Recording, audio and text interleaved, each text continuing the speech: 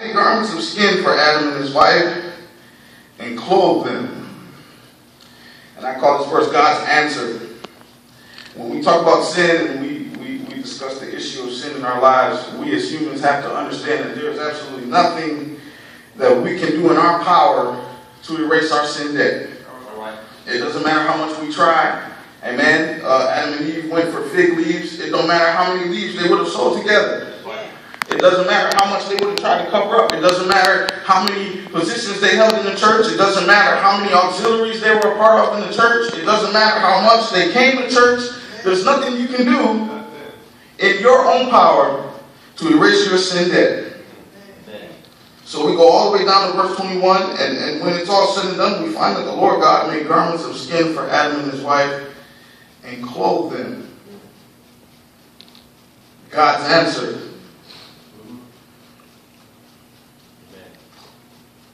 So before we talk about the rest of it, you might wonder, why would God do something for them had they sinned against him and made him unhappy?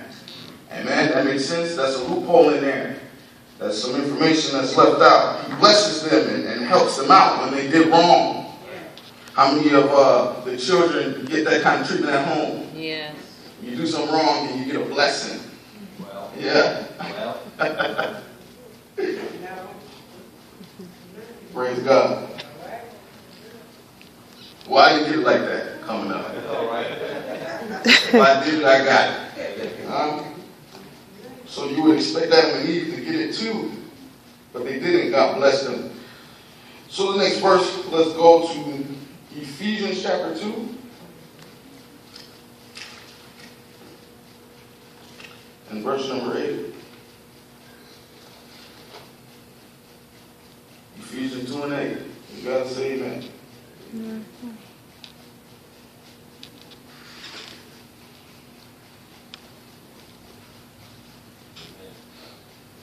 Amen. Y'all ready? Yes, sir. Ephesians chapter 2 verse 8 says, "For by grace you have been saved through faith, and that not of yourselves. It is the gift of God." Verse 9, "That as a result of works, so that no one may boast." Amen. So in case we read those verses in Genesis and then we wonder, why would God bless them? And why would God do for them after they did wrong? And then they even tried to cover it up. And then he tried to come and talk to them about it, and they ran from him. Why would he bless them after all that? Well, verse 8 tells us that we are saved by grace. Amen. Grace, of course, is getting what we don't deserve. Amen. Amen. Anytime we get something we don't deserve, it's called grace. Letting you by, letting you slide, blessing you in spite of. Amen. Amen. That's grace, and that's the message here tonight, is that we are saved by grace. Amen.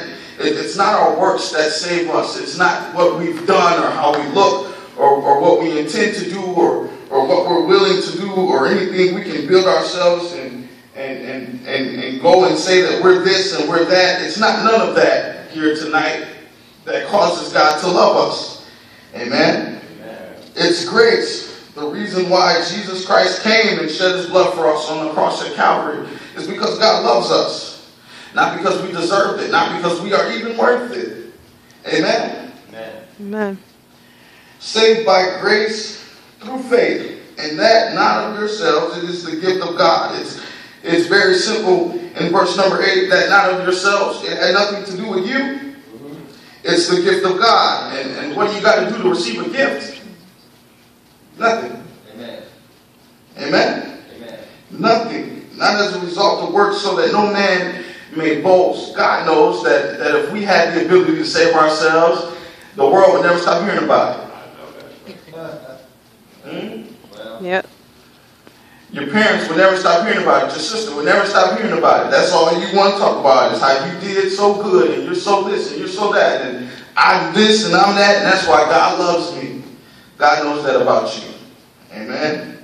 Amen. That's why there's nothing in our power we can do to save ourselves. All we can do is turn to Jesus. Amen. Amen. And then the last verse, John chapter 3, verse 16. "For God so loved the world that he gave his only begotten Son, that whosoever believeth in him shall not perish but have everlasting life. Amen. Amen. Same thing that God did for Adam and Eve, he gave to them. He gave them what they needed to be made right again. Amen. Amen. And he did the same thing for us. John 3:16 tells us that he gave us his son Jesus. He gave us people that couldn't get it right. People that can't get it right. People that won't get it right. And some of us don't want to get it right. Amen. Amen.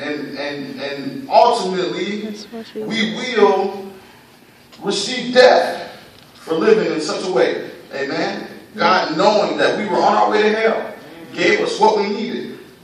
He gave us his son Jesus. First to show us the way, and then to save us. Amen. Amen. So, Thank you, Jesus. I just want you all to know that we're saved by grace. Amen. Amen. And if there's one in the room, or if you young people find yourself battling with feeling bad or feeling guilty or feeling like you're not worthy to live up to this that we've asked you to live to be the woman of God or the man of God that your parents are encouraging you to be, don't feel that way.